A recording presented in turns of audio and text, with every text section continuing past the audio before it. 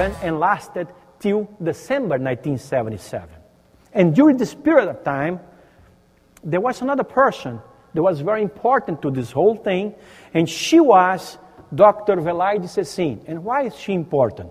She's important because she was, despite the fact that she was very young, she just graduated. She was like 24 or 25.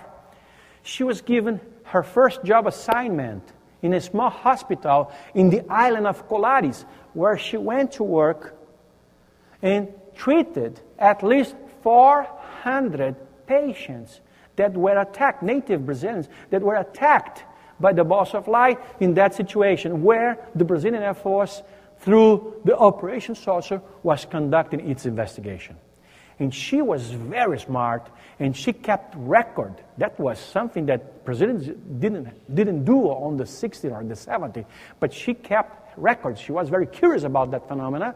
She was amazed to see the scars in people, and she kept record of the history of the patients. And she could prove that actually, when they were attacked, some blood was taken from their bodies, from the victim's body. And this is why the phenomenon was called suck, because it sucked blood.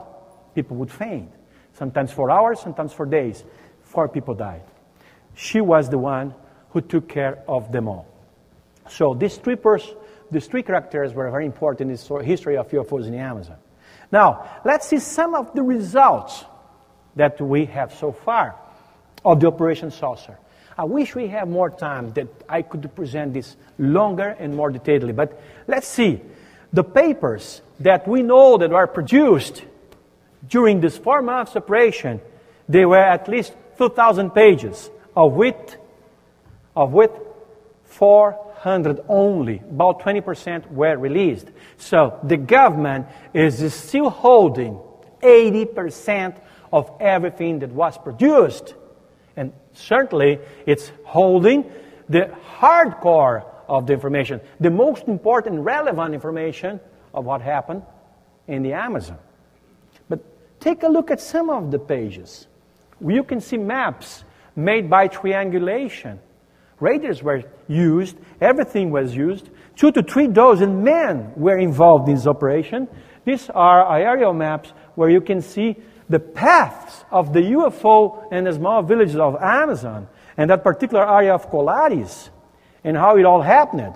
Look at this, detailed information in this 2,000 pages. And this is only some pages of example, I'm sorry, out of the 400. And there are still 1,600 that must contain much more relevant information about UFOs. Now take a look at that. Motherships like this first one in a disc-shaped format reported. This was seen and documented by the military who took part in Operation Saucer. Not only by civilians. Take a look at this. Hundreds of photos were taken. Cases of near collisions were reported. All sorts of cases involving that whole situation of UFOs in that particular area of Brazil. Now, take a look at some actual photos of the UFOs taken by those military. Here, you have a few of them. We know, because it was informed to me in the interview that I did with Colonel Hollanda, the commander of the Operation Saucer, that over 500 pictures of UFOs, including at very close range, were taken in the Amazon. However, during the disclosure process in Brazil, only less than 200 were already released. This is why we're going to phase 3, as I told you before. Take a look at some of them. This one is supposed to be, this one on the left is supposed to be a mothership, as described by Hollanda. Disc-shaped objects. Very big, immense objects over the Amazon rivers in Brazil, with the knowledge of the military, and more than the knowledge, the direct involvement from anything between 2 and 3 dozen men from the Brazilian Air Force in an official mission to investigate UFOs in that particular area. Now we know, since Hollanda told us, and also because of the papers that were declassified, that also 16 hours of footage of UFOs in two formats, Super 8 millimeter and Super 16 millimeter, were made by the military of the UFOs, including of the big motherships with small objects revolving around them. And as of now, nothing of this material was released by the government. This is, again, why we're going to phase 3. We want them all. We want every single minute of it. Those 16 hours belong to the Brazilian people. The Brazilian people want it from their government, and we'll have it. Because we are serious about what we're doing. And we are going, I'll give you details of what we're doing in phase 3.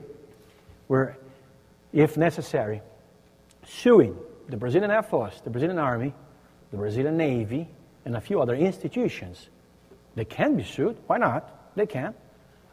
To get the information that they are illegally holding from us. Illegally.